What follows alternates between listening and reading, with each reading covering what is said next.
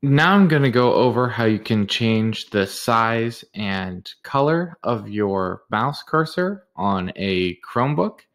And don't worry, yours won't have this weird double thing with two mouses going on. That's just the recorder I use for some reason shows it like that. So what I can see right now is the red cursor. So to go ahead and do this, you want to go ahead and jump into your settings. You can do that by tapping on the icons in the bottom right hand corner of the screen, then going to the settings gear. Once you're in here, you want to go to advanced and then go down to accessibility. Then you want to go to manage accessibility features and then scroll down till you get to the mouse and touchpad options.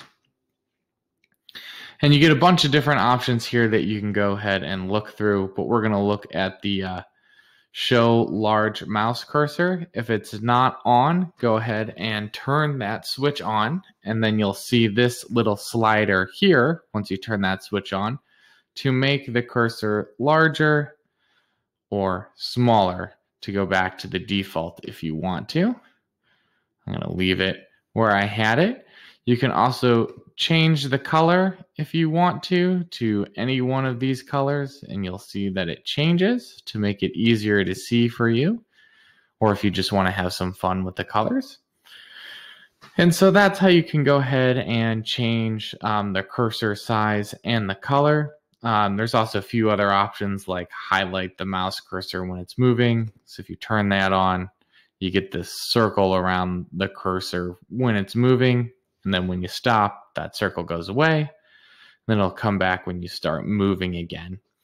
So those are a few things you can go ahead and change with the cursor on a Chromebook. Hopefully this video helps, and if it does, go ahead and leave a like down below and subscribe to the channel to get more videos like this on how to make your technology work better for you. Thanks.